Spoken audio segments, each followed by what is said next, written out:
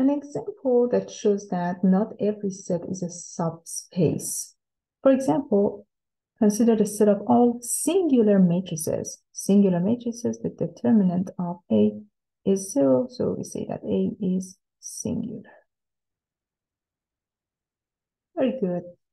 So is this a subspace of the space of all 2 by 2 matrices? Let's show that the steps behind this solution.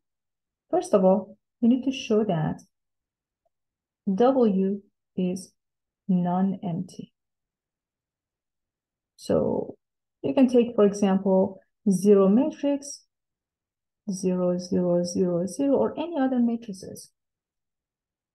For example, this guy here. A is equal to 1, 0, 0, 0. So the determinant of A is basically 0. So A is in W. So W is non-empty. So we're good with the first step.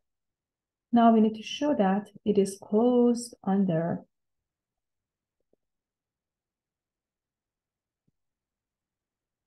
matrix addition. What's the meaning of that? It means that if I take 2 singular matrices, if we take A and B from W, singular matrices, then their sum A plus B must be in W, or A plus B must be singular. Well, let us think a little bit. If I take, for example, these 2 matrices, 1, 0, 0, 0, and add it to another matrix, 0, 0, 0, 1, both of these matrices are singular, but their sum is 1, 0, 0, 1, which is not singular. So what is the meaning of this? It means that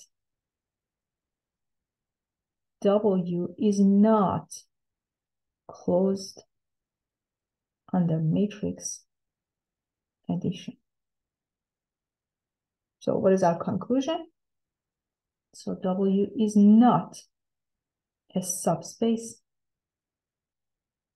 of M2 and 2.